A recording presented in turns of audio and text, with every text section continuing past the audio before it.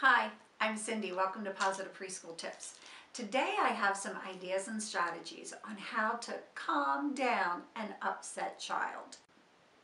There's nothing harder than to try and talk to a child who's crying and sobbing and so upset that you can't figure out what's wrong and why they are upset. So the first couple of strategies that I have today to calm down an upset child are to get them to breathe and then to distract them so that hopefully they can then settle down to a point where they can tell you what's wrong and you can help them with that problem. So the first strategy that I have that's going to help children breathe and to distract them is a pinwheel. And this pinwheel I got at the dollar store. And it's very simply, all you want them to do is say, oh, I can see you're really upset. I need you to blow the pinwheel and spin the pinwheel for me. Can you take a deep breath and blow the pinwheel? So what happens is you have the children breathing to spin the pinwheel, and then you have them distracted because they're watching the pinwheel go around. Another strategy that you can use with the pinwheel is to spray it with some sort of smell that's very calming. Lavender or spearmint, something that's very soothing. You don't want anything heavy and perfumey.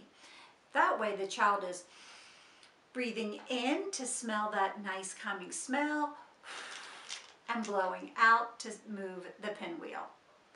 Good little strategy, quick, gets them breathing, gets them distracted, and then you can talk to them about why they were upset and help them solve that problem. Another cute breathing technique is one that you would need to teach children prior to them being upset. So it's something that you might want to do at your group time or center time. And you can start it out as a fun little game. And once they learn how to play, you can then use it when they're upset. And it's what I call candy breathing. So when they're in a big group and you're trying to teach your candy breathing, you're going to have all the children take a big deep breath in and blow it out. And then they get to call out one of their favorite candies. And you can go through and have each child call out a favorite candy. You might want to model it first so the children know what to do, and I'll model it for you. So everybody's going to take a deep breath in, blow it out, call out your favorite candy.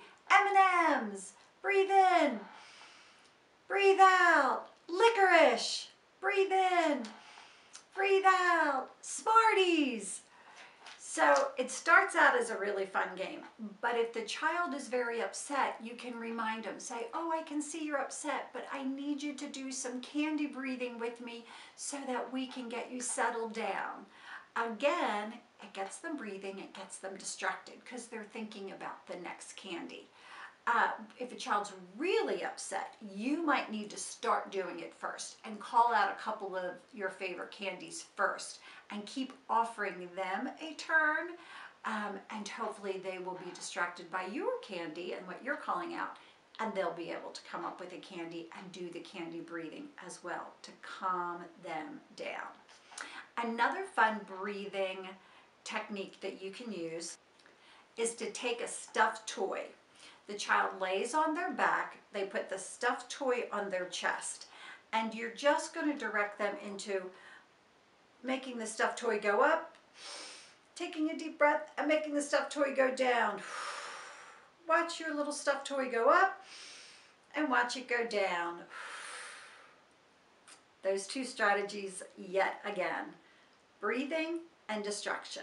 They're breathing by making the stuffed toy go up and down, and they're distracted because they're watching the stuffed toy go up and down, and they're trying to breathe hard to get that stuffed toy to go up and down.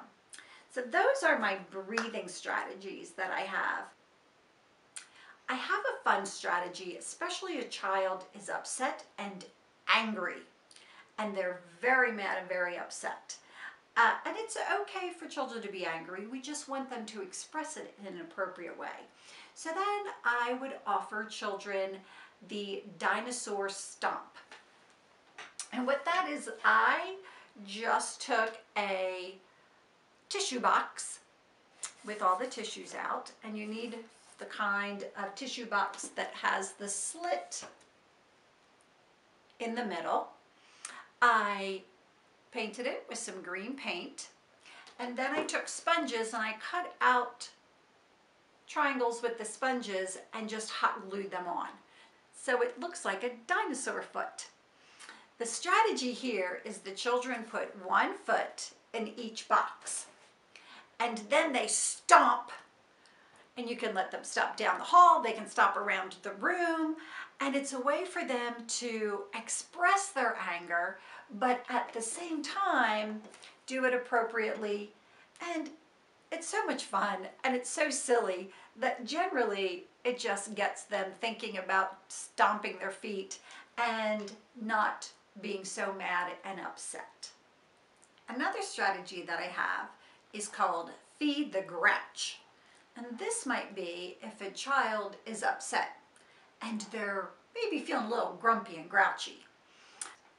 What I've done here is take a Parmesan cheese container. So if you can see the lid, you have this side where you can get a little bit of the cheese that comes out. I kind of glued it down, and then this side that comes out and makes it look like a mouth. That's the side I'm using. And I took cotton balls, hot glued them on, took some googly eyes, glued them on the cotton ball, and just a little bit of felt for a tongue that I hot glued inside the middle there, and put it on so it makes it look like a little mouth. And if you're feeding the grouch, I give the children lots of little pom-poms, and they just open the lid, they feed the grouch, and they close it down. Open the lid, feed the grouch, and close it down. This strategy is designed to distract the child. They're doing something very purposeful, it's very repetitive, it has a purpose. They are focusing on feeding the grouch and filling up the container with pom-poms, and it's a way to help them settle down in that moment. So that's a good strategy. The last thing that I might suggest for you to do is to have a toolbox of strategies. And let me show you the one that I've put together. Here's my box. You want a pretty sturdy box, especially if it's going to be used by children who are upset. So you want something that's kind of sturdy. This is a box that I had in my closet, so I pulled it out. It's nice and sturdy. And in that box, I have my pinwheel. I have the stuffed toy so that they can do some stuffed toy breathing. I have the grouch and some pom-poms so they can feed the grouch. I also have some markers and paper if they just want some time alone, and color. And all these things are in one place so that if I have a child that's upset, there's a place that they can go and access these things, or someplace I can go and grab them quickly. One last little idea that you might want to try: when you put your box together, you can put pictures of what is in the box. And that way, when the child comes to the box, if they're going to access the box independently, there's an idea of what's there. They can open the box, they can take a look. You can even help them pick. I just have the two pictures of coloring and the pinwheel, but you could have many pictures up here, and you can help the child pick by saying, would you like the pinwheel or would you like to color? Which would you like to do to calm down? And then if there's several options for them, then they can either pick an option or you can help them pick an option. And that way they'll have something to do and hopefully calm down. So I hope some of these strategies you try in your classroom or at home with your children at home. I hope they're helpful. I hope they work. Please subscribe or give me a thumbs up or any kind of comments, even if you've tried them and they worked. I would love to know that. And I thank you for tuning in. So have a great day and have a great preschool day. Bye now.